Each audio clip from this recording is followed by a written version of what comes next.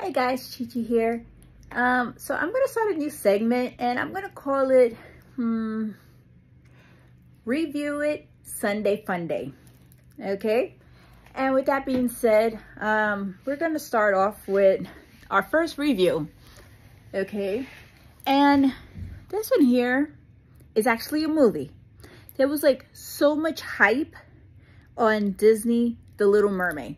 So I decided to go see it, right? Now, as always, I am not sponsored or endorsed. This is just my opinion. Like Uncle Danny tells me, an opinion is like an asshole. Everyone has one.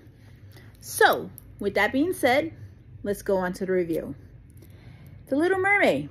All the hype that they made for that movie, I'm going to be honest, it really wasn't worth it. Okay? To spend that much money to go see a movie theater, okay, to go see it in a movie theater, your best bet is to wait for it to come on Disney Plus or go to a matinee and watch it for like $5, okay? It is not worth that. And the only reason why I say that is because it's basically, they took the cartoon and put it into an AGI, I think that's what it's called, okay?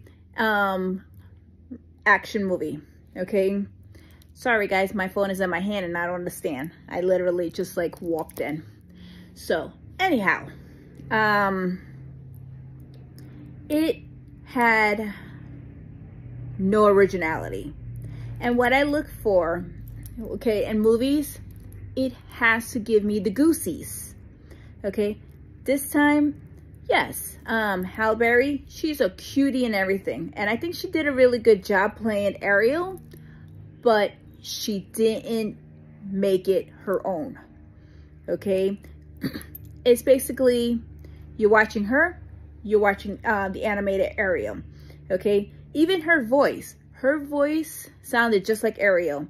It's like a carbon copy, like they took the animated cartoon and put her voice there, okay? It's not like Aladdin, where Naomi Scott, who played Jasmine, that song Speechless, oh Lord, that gave me the goosies, okay? And that movie, yes, it pretty much was almost the same thing as the cartoon, but there was a lot of differences and a lot of originality, okay? That's what I look for. So between Aladdin and The Little Mermaid, I mean, granted, Disney is known for doing really good, okay? But I will have to say Aladdin is better, okay? They've done other action movies, like live action, like Lady and the Tramp, Dumbo, 101 Dalmatians. Oh no, I'm sorry, it was Cruella de Vil.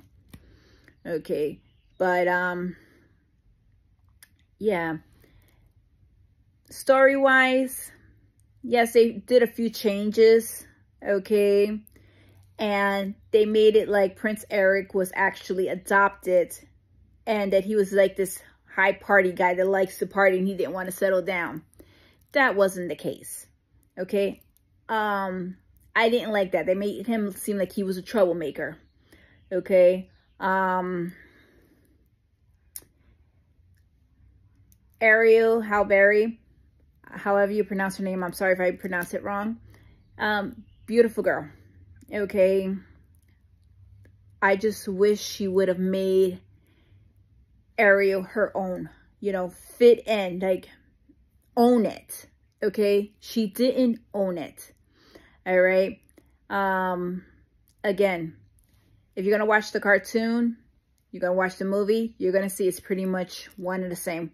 Only differences is a couple of new songs than the one from the movie, okay? And then Scuttle's a girl, played by Awkwafina. She's usually funnier, so they kind of kept her low-key with this one, but she has a freaking personality and a half. Anyhow, that's my my go-to. I will give it a 6 out of 10. Okay. Disney, keep working on it. Get your players to make it their own, okay? That's what makes a movie. All right, when you fit the part and own it. All right, well, to next week, if you have a movie that you want me to review, leave it in a message, like and subscribe, share, and repost, okay? Thanks, guys. Chi-Chi out. Bye-bye.